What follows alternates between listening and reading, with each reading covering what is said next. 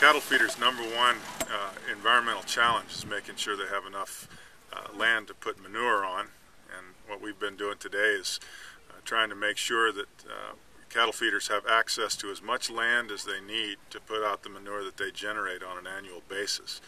One of the ways they do that, one of the most important ways, is known as an off-site or third-party manure transfer. It turns out that these transfers to landowners that are not associated with the feed yard at all are really a critical component of the feed yard's nutrient management planning exercise. So what we're trying to do is ensure that the off-site manure transfer is maintained as an avenue for feed yards to get rid of their excess manure. In order to keep those relationships voluntary and in order to preserve that conduit for manure off the feed yard, we've got to make sure that everybody involved in spreading manure knows everything there is to know about spreading manure uniformly, hitting the right target rates, knowing what areas of the field to avoid, and that's what this demonstration project is all about.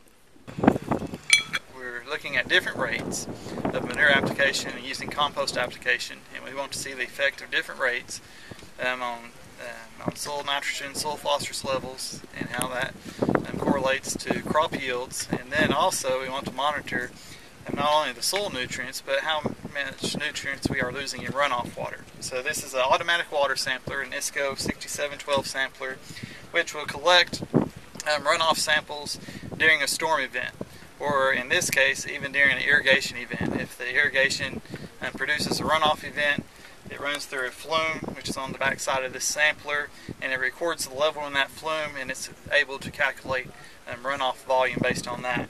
And that will trigger the sampler, and it will pull water samples. So on this site we have 4 rates. We have 20 ton per acre that occurs once every 3 years. We have 5 tons per acre of compost annually. And then we have commercial fertilizer applications annually, which is about 125 pounds of nitrogen. And then we have 10 ton per acre raw manure application, which occurs annually. And just the initial results we've seen in year 1, it was no storm-driven events, it's all irrigation-driven events.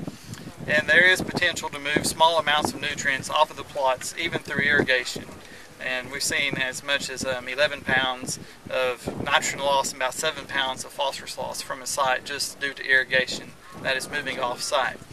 But the most important thing that we've seen so far is it's important to soil sample, know how much nitrogen and phosphorus you have in your soil profile before you go and you apply manure. Make sure that you need an application of manure, and why spend money to buy fertilizer or nutrients when you have available nutrients in the soil. So it's very important, we're finding, to see what's in the field before you apply nutrients.